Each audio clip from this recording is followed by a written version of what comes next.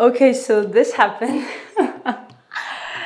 and it was an amazing experience, an amazing feeling. But why does it matter? It matters because of two things. I feel like there's so much tension here that I've been carrying for so long. My body's still holding on to it that I have to let it go. But because of my identity, and I want this to be in the episode of Sarah, there's just this new sense of a new identity and a new being and a new opportunity, which is something that I want to bring to, sorry, I cannot stop touching my hair, I just cannot, my show as well, and to Corujas Noite. And so I guess I feel like I have to reintroduce myself and I have to so I'm Elle, Sarah L. Joan, that's my name. I'm an actor. I have a documentary series on YouTube where I try to gather conversations that I have with different kinds of people, where very different people from very different backgrounds and very different perspectives of life come together for one common goal, which is talking about consciousness, talking about the seeking of the truth, talking about philosophy, talking about concept creation, and talking about just how beautiful life is, and also observing our behaviors, what we do, what we don't do, what we should be doing, what we don't say. And I recently have just shaved my hair and almost like a new person has been born. So I felt like I had to reintroduce myself. So hello and welcome to my show. I am also developing a longer episode, which is why it's called the documentary series, because all of the conversations that are here, especially the playlist Os Corujas, the Owls, they will be part of the bigger episodes where then I mix with some interviews that I've been doing. And the first episode that you can see is going to be collectivism and anarchism that I'm developing here in Barcelona. And I already have 3 of the 6 interviews that we're doing.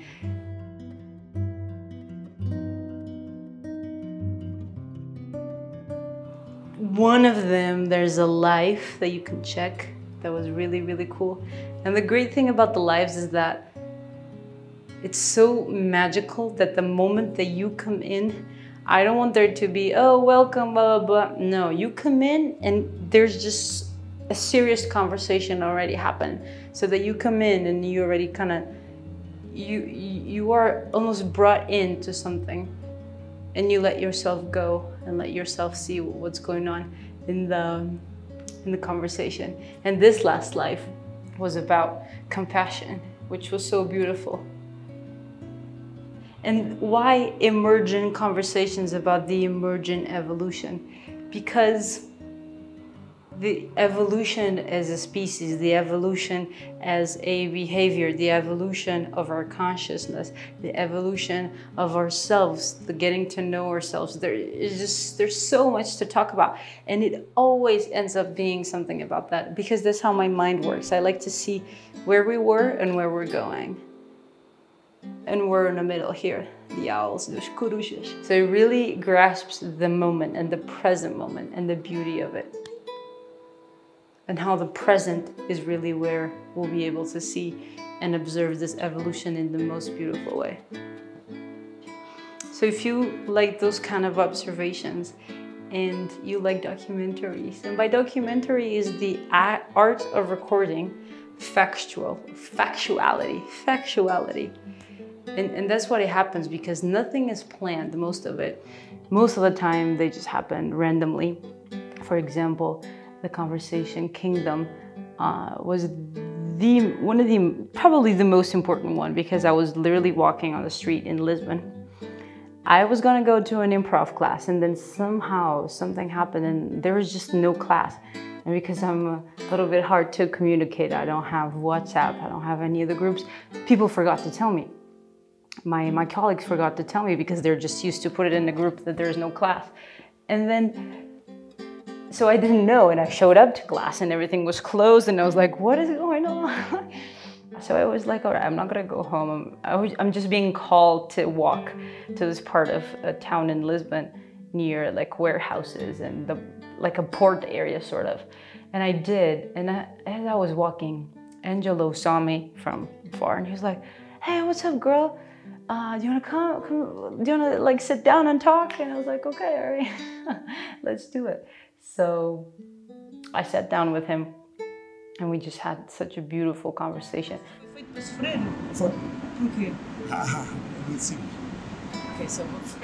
Some people have told me that it's a bit hard to understand the conversation and follow the conversation, but I believe that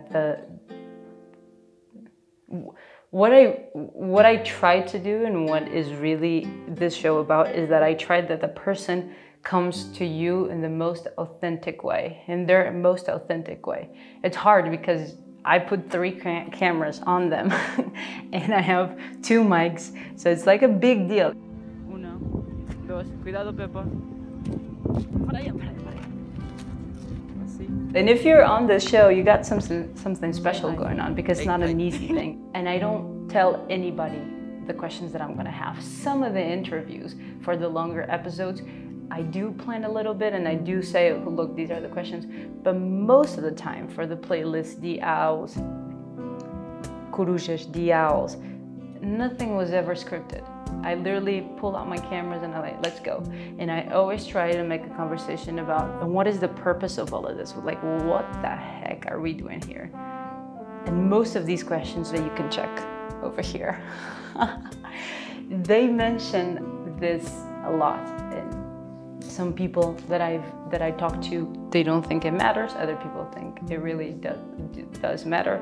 I'm one of those that thinks that there's gotta be something major that we're doing here on Earth. I definitely feel that, and I think this show is one of the things I'm meant to do here. And what I also think this show does is, like, there's no end, there will never be an ending to this, because there's no right answer, and there's not one right answer, and there's no finite answer. And it's so beautiful in the second part of Universos Paralelos. It's called The Last Conversation. One of the latest conversations that you can check right now, La Sencilleza, where the person I'm talking to, he's actually mentioning that it's too beautiful that trying to understand it almost takes the beauty away from it. And I think that is just so special. It's such a beautiful way to look at it, and so innocent. And so this is a journey of talking about that, to really help understand what is going on in our lives. Because me coming back from the United States back to Portugal to Europe was really tough, because my dream is to be an actor, and that's the goal, and that's where I'm going. But you know, because of visas and a lot of other things, I had to go back to Europe, and I went through, you know, a big burnout, a lot of depression, and I was going through, you know, this phase of like, what is the world, what is going on, a lot of things that happen in California that people are talking about the world, and about politics, and about things that people in power do, and that can really get to you, and that can really get depressive. So, and I got out of it, and I know that it was through a lot of therapy, of course, a lot of connection to nature, but also a lot by changing the perspective on my mind and changing the way I see things. Not necessarily not believing that those things are not real, but evolving as a conscious being to the extent that they don't affect you. And I think that's what we need. And this show really is based on a premise that Vishen Lakhiani, the creator of Mind Valley, put out there, which is the 4 levels of consciousness. And he says that right now we have 70% of the people in level 1, and for the problems of the world to sort of calm down a little, we have to level it up to level 2 and level 3. We can no longer afford to have 70% of the world's population in level 1. So I think this show has the tools through the several conversations for you to level up your consciousness. And basically, for me, all that there is, the change is so little, is like looking at the perspective from here, but you can actually look at it from over here.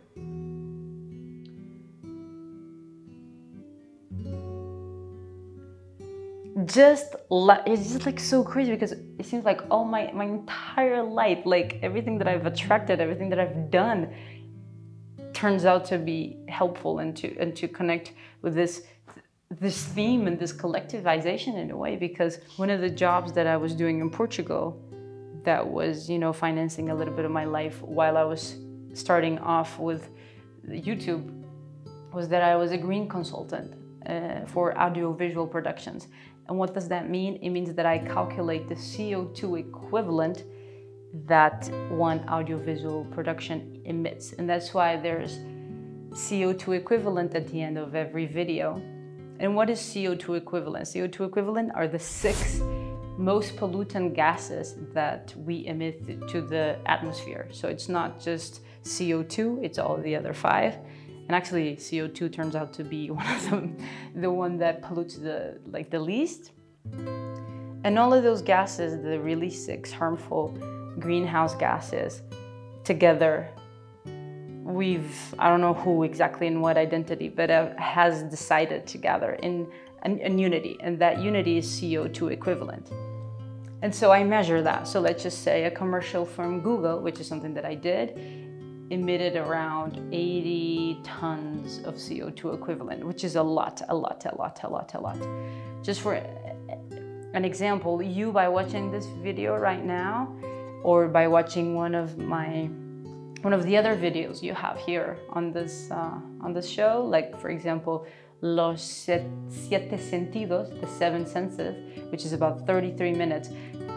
So half an hour on YouTube, you would emit around, it's very little. So imagine 80 tons for a commercial, that it's about 30 seconds long.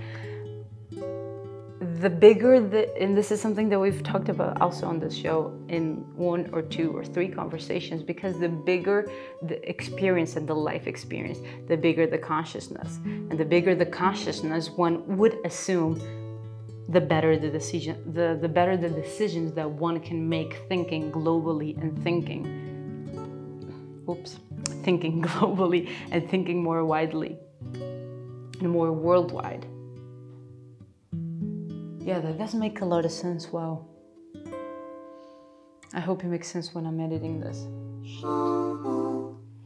Welcome to Corujas da Noite, the night owls. I hope, seriously from the bottom of my heart, that you enjoy it and that it brings some clarity to what the heck are we doing here on Earth. Eu acho que também faz parte da evolução. Isto está a acontecer por uma razão. Eu acho que faz, e nós temos de olhar para este comportamento e este ciclo, a meu ver, como uma coisa que faça parte. Pode não sei se está certo ou errado, que isso também é relativo, mas faz parte. Agora, é ter uma visão certa de onde é que está a ir e porque é que está a ir dessa maneira e o que é que tem de se mudar em relação a isso. And also feel free to comment and to think about it, reflect a little bit and give your opinion, because what I love about YouTube and what I think why I've chosen to have my content on YouTube and not on any other platform is because the live connotation that it brings, that people can watch it live and actually participate live on the comment section and participate with insights that are meaningful and really, really powerful to the world, in my opinion. And the second thing is that it connects all of us. Doesn't matter where you are in the world.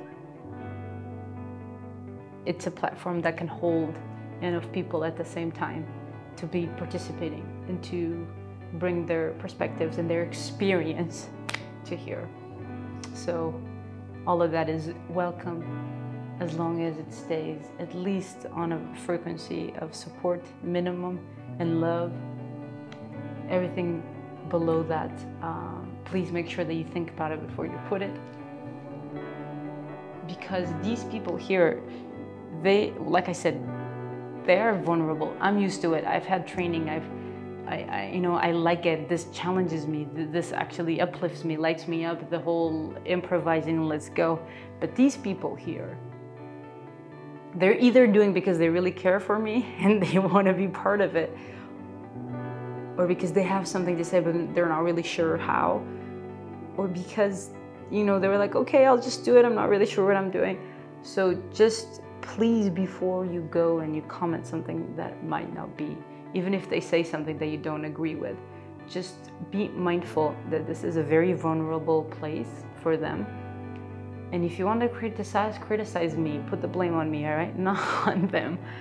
Because I'm really thankful for the people who have decided and to have said yes to my craziness and to be like, all right, let's just record this shit and see where it goes.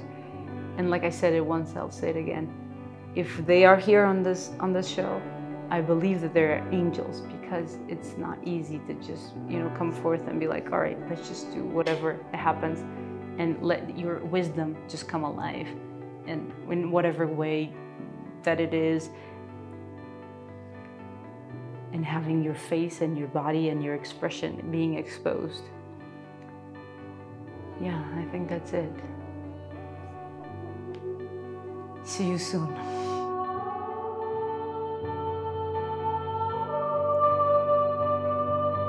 Bem-vindos ao Corujas da Noite.